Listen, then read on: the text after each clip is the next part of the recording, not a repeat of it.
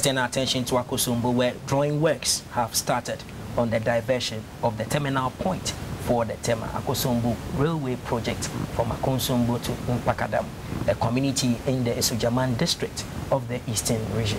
According to the workers of the Volta Lake Transport Company, the diversion will not be helpful. They say the move will affect trade and commerce and largely threaten the safety of their Akosombo hydropower dam.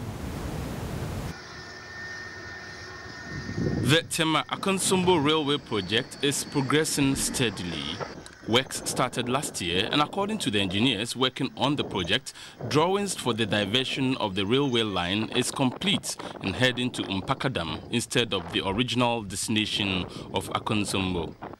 The 84-kilometer Tema-Akosombo railway line is supposed to cost more than $398 million with funding from India Export and Import Bank. However, investigations by GBC24 reveals that the terminal for the railway project is Mpakadam across the Volta River. According to the port captains and marine engineers, the activities, including oil spillage and siltation, as a result of the diversion, will threaten the life of the Akosombo hydro dam. We are operating in the natural bay, as you can see, and whatever activities that take place here is contained within the bay. Don't cause any pollution that will go and affect the dam. You know, the dam is just within our vicinity here. Likewise, the Mpakadam, where they want to send it. But the Mpakadam is on the mainstream. And anytime, any operation that is taking place at that place, the effect, the estuaries, the pollution, will be within the main river.